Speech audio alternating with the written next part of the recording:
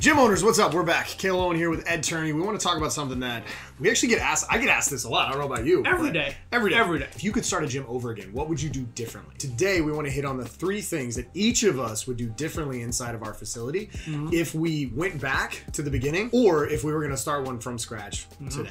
Okay. We don't know each other's answers, by the way. No, we have no idea because they're both going to be probably very similar, but also there may be a few tweaks from it because we both ran different facilities. And this is really important because we get asked this because a lot of gym owners want to know, hey, what's the secret? What would you do differently? Because I want to be able to do that in my business, and I want to make sure that I learn from the ignorance tax that you have paid. And we have paid a lot of ignorance tax from the beginning. So much. It's ridiculous. The amount of money that we both have lost because we didn't do these things is insane. So let's talk about this. What's the number one thing? We can go one by one. Go back and forth? Yep. What's the number one thing? The number one thing for me is price. I would have priced everything way higher. I mean, we recommend $49 a week as your standard group training. I would immediately go to double that, to be honest with you, because now that I know how to build great sales teams, like how to close higher, know how to structure deals, make irresistible offers, $99 a week would have been my absolute minimum price point for anyone to be in the gym. And then I would have very, very high tiers. So like I would have literally doubled all the prices that I had right away from Jump Street, because I just know the power of price, right? Like nothing makes you more profit than having premium pricing. Literally nothing. Like it is the one thing that makes you the most money. Price is number one for me. Okay. So mine is similar because it involves price, but I would have changed my training model and my focus. My focus was primarily the large group with an ascension piece and a semi-private. I would have changed my entire model to be semi-private focused, and I would only use large group as a funnel, as an entry point to get people into semi-private, but I would not continue on with large group classes after a certain amount of time. For example, I would run free trials for 6-week challenges, and they would be large group, but I would use it as a funnel into our real program, which is semi-private, and that is all that we did moving forward. And that price point would obviously be higher. And that price point for me would be at $199 a week. And I would price it there, and it's $199 a week. They get all the bells and whistles with the semi-private offer, but I use large group as an easy way to funnel people into that program and be able to offset my acquisition costs. My second thing is, at the point when I had 2 facilities, I had 22 employees. I would not do that again.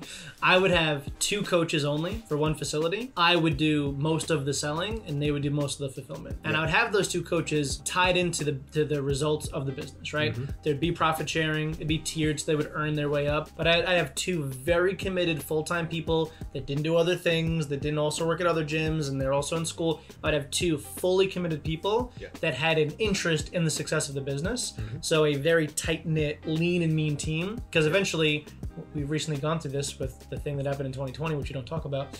People had to lean down. So like we learned that you can run this business model way more leaner. I would start already lean. Cool. So the second thing that I would do is I would focus my training model on a more hybrid approach. The other pieces go online sooner. Everything that we built in our gym was, again, at the time, it's booming, you're doing really well. We're bringing in 30, 50, 60, 70 people every single month. New members coming in, paying us $500 a month, and it's phenomenal, and you're growing, and you're like, this will never end. But we obviously saw that would end, and we were talking about it. Alex brought it up in 2019, where we took the industry by storm, talking about hybrid. If I could go back, I would have switched to that immediately and made that the priority of focusing on nutrition and accountability rather than the training. Even in a semi-private $199 a week model, I still would have put more focus on the hybrid approach, because that's ultimately what gets clients better results and what people want. So what that would have done for me is allow me to extend my marketplace to, instead of a radius of 7 miles from my facility, I could work anywhere.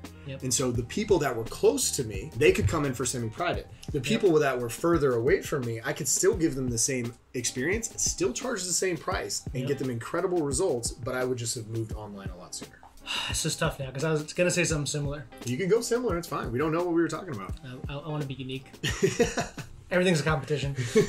Definitely supplements is going to be the answer, but I'm going to give you guys a little bit of a twist. So I would sell supplements to every person in the first week, no matter what, because I used to have a limiting belief around that, and then I broke through it, and there's another video about it. But I'd probably start doing what we recently launched with a couple of our top clients, is I would do VIP events. Just recently, we had a client sell $25,000 in supplements in one day to just 5 people by having a VIP event. Insane. And it's really crazy. Insane. Like they're gonna break all my records. All the records that I made, they're gonna shatter it with this one play. Because you can do it, I think, 3 times a year without any issues. And basically the play is an off-site thing, whether it's an Airbnb, some of them are doing like a kayaking trip, a mountain retreat, a yoga retreat, like an experience. You're creating an experience. Right. An experience that makes the bonds really tight. It's super exclusive, only X number of people get to go, and you can charge super premium. So we did it with client buy the big subs package and get the thing for free. We just sell the thing too, right? But like I would sell 2 to 3 times a year a big high ticket $5, $6, $7, $10,000 experience, make it unforgettable, and then I would have this predictable revenue that whenever I wanted to, I can just turn the switch and make $30,000, $40,000 profit a couple times a year when I felt like it. So I would have a very, very high-end thing. I think we ran the math one time.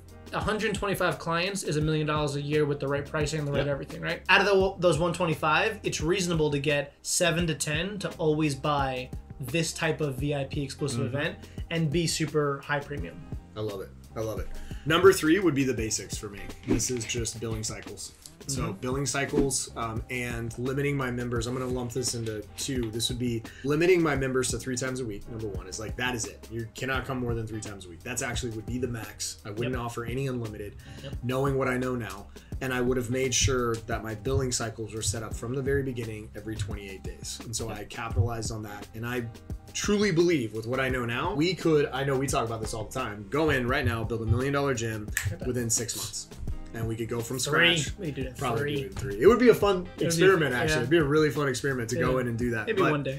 Those are the 3 things. So just in wrap up for me, 3 things is changing my model to focus on private model. The second piece is also attached to that is moving online sooner so that I could expand my radius and I wasn't just caught between one spot. It also would allow me to make sure that if anyone moved away, I would never lose a client because I could continue to fulfill exceptionally for them. And then the last piece would be just doing the basics, making sure my billing cycle was set up every 28 days and making sure that my clients were only coming in at max 3 times a week. Premium pricing, lean and mean team, VIP special exclusive events to not just be a gym, but to be a insane coaching company. In the journey, I switched from I'm a gym owner to I have a coaching company, we have kickboxing sessions. Like I made that adjustment. So I would go in coaching company first. That's the mission statement. I love it. So if you were wondering the 3 things that we would do differently, those are the 3 things that we would do right now if we were going to start a gym from scratch or go back in time. Enjoy. See ya.